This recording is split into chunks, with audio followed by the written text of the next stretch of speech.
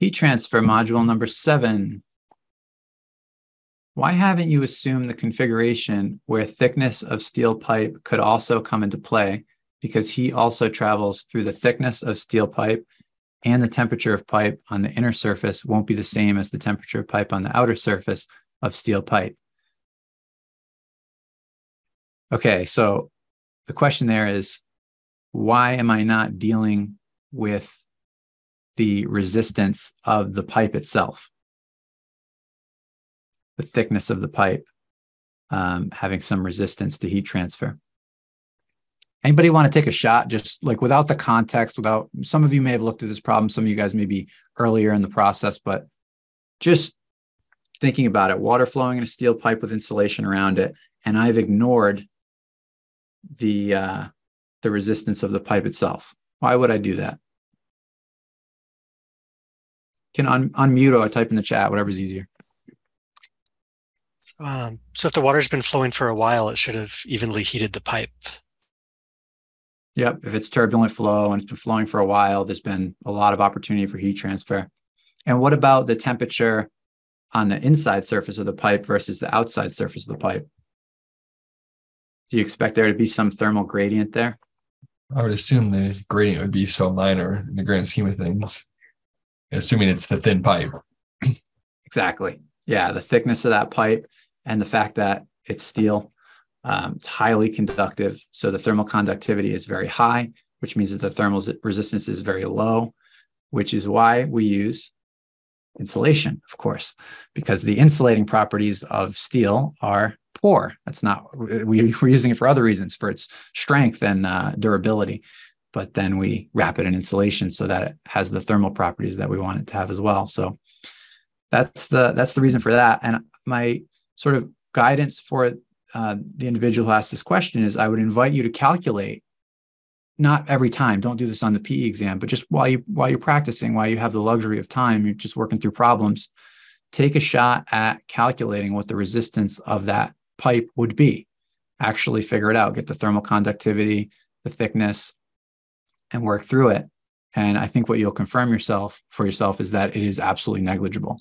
And that will be the last time you ever calculate it, when you have water flowing in a metal pipe. And so that's why you're able to ignore it and just jump straight to the insulation, which has tremendous insulating properties, and we would never want to ignore that. It's there for the very reason of providing resistance. And just a related, this is kind of related, unrelated. I know you probably threw this sketch together quickly, and I don't mean to be critical, but just in terms of the relative thickness of the pipe as you've drawn it, you have the pipe looking like it's 2 or 3 times thicker than the insulation, when in reality, the pipe is very thin. If it's schedule 40, I mean, there's different schedules. Maybe it's something like a 1/4 inch or maybe a bit more, but it's quite thin. And the insulation could be an inch to several inches in many cases, depending on the specific requirements. So that relationship is going to be inverted. So more green and way less gray. And yeah, that'd be a better picture. And then to the second part, under what circumstances should I assume 8 inches nominal diameter instead of 8 inches outer diameter? Again, we're looking for the dead giveaways. So if it says nominal in the problem statement, if it says, what else do they sometimes say? If it says standard weight, that's another keyword. If it says schedule 40 steel, then in all of those cases, you want to go to the actual schedule 40 steel pipe table, or the steel pipe friction tables also have the diameters on them. If you don't see that, then it could just be the inches, right? But generally speaking, they're gonna put one of those keywords in there. They're generally not just giving you, like a round number for pipe size.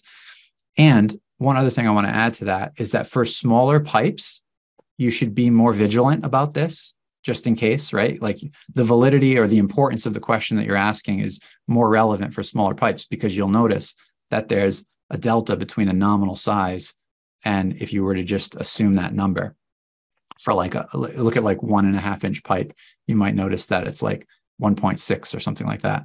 So that can be significant when you think about like the area of the pipe.